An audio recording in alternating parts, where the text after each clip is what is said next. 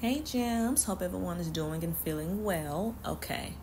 All right, Gems. So, Gems, it looks like here we have a married couple, okay? However, someone was not in this marriage for the right reasons, okay?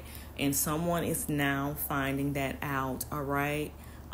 This could be a married couple or this could be someone that's just been together for a long time. However, as I stated, someone, specifically the female in this union, was not correct, okay? This person was basically using this person for a face, okay? This person was using this person for financial gain, okay? This person was using this person for a lifestyle, okay? With the help of a practitioner, okay? She went to a practitioner to place a veil over this person's face so they could not see through the lies and manipulation, okay? But something may have caught this man attention, or should I say brought something to this man attention, okay? This person could have had a STD or has a STD, and she could have probably given it to this man, okay? This may be something curable. However, this man know that he wasn't out here screwing and doing everything and everyone, okay? So he knows that this woman is the cause of this, okay? This man is getting the strength to walk away from this, okay? This man is tired of feeling used and abused, okay? This man is tired of feeling taken advantage of, okay? And this could be someone in high honor, okay? Someone who's values relationships and, loves love, okay? However, this person who pursued him in some way, because this bitch damn showed persuaded her way up in this man's life, okay?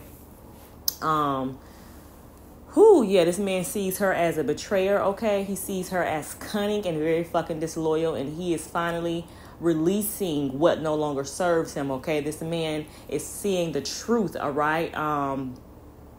The truth is being brought to the light, okay? Which is good for anyone who is in this situation, because no one deserves to stay in a situation where there is no happiness, there's no equality being given, there's no real genuine love or care for someone, okay? You should never stick around to save face for anyone. One thing you do not do is live your life to please others when you are fucking miserable. Always go and seek your own happiness, not stand with someone and in a situation to please others. That's fucking dumb. Don't let someone else live your life, okay? But now this woman is going to be in sorrow, okay? As her ass should, because what you put out is what the fuck you get back, okay? This woman is she's a slut bucket, okay? She slang that thing left from right. She probably sleep with both sex, you know what I'm saying? I ain't got nothing against nobody who do that. I'm just saying, if you're married and you're pretending to be something that you're not, you deserve to be caught and shown for who you truly are, okay? This man wants to move on to somebody who's going to bring joy to them. Someone is going to bring laughter, someone that is going to bring balance, okay? Someone that has empathy, that someone who is more sensitive, okay? This man want happiness. Overall, this man want fucking happiness. He want respect, and he wants to feel valued, and he wants to feel a genuine connection of love, okay? This could be someone who listened to others to turn their back on another choice that they had in love, okay? This man is now seeing that the people who was telling him to go with another choice was just jealous, okay? They know if this person would have went towards someone else, that this person would have received everything that these people did not, okay? These people was probably gaining something from this person going with the Jezebel female, okay?